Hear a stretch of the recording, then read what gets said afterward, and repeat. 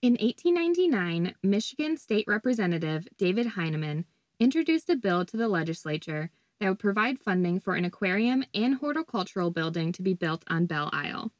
The bill proposed that $150,000 in bonds be issued, which is about $3.7 million today, and it was passed in May of that year by a majority vote of the people.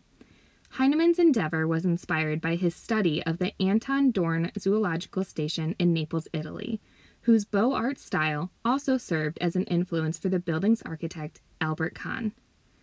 The conjoined aquarium and horticultural building, as it was then called, opened on August 18th of 1904.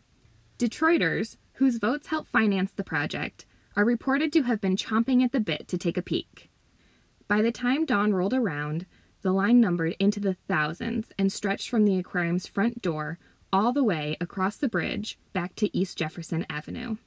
When finally given their chance, guests were welcomed by the face of Neptune and Detroit's motto, Speramus meliora resurgit cineribus.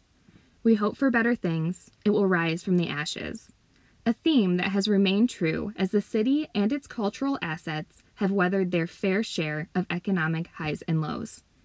Inside, visitors would walk into what felt like an underwater museum, with gold frames around the tanks and glistening green glass tiles adorning the vaulted ceilings. Just before the onset of the Great Depression, the city played a key role during the Prohibition era, which spanned from 1920 to 1933. Belle Isle's position between the U.S. and Canada made it a prime location for the smuggling of alcohol across the border. The basement of the Belle Isle Aquarium even served as a speakeasy for those rum runners looking to evade the restrictive prohibition laws during their journey across the Detroit River.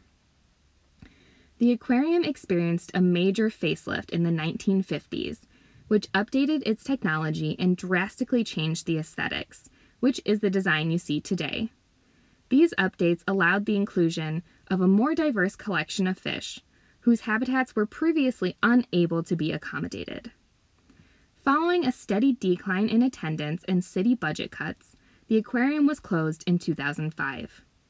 A group of dedicated volunteers known as the Friends of the Belle Isle Aquarium raised funds and garnered widespread support for the eventual reopening of this well-loved cultural institution. Thanks to their wholehearted efforts, the Belle Isle Aquarium reopened 7 years later on September 15, 2012, under the management of the newly formed Belle Isle Conservancy.